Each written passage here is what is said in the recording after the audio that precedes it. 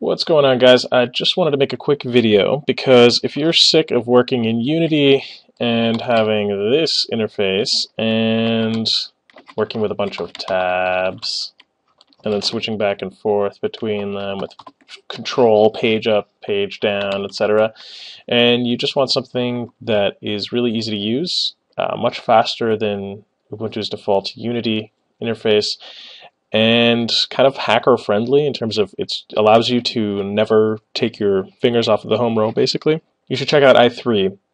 To install it, I'm going to just show you right here. This is all you need to do, of course with sudo because we're in Ubuntu.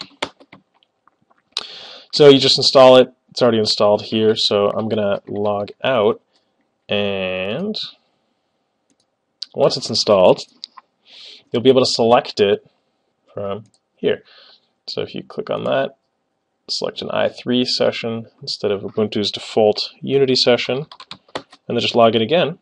You'll be logged in here. Now, the first time you run this, you'll just have a quick configuration wizard that asks you to select your mod key.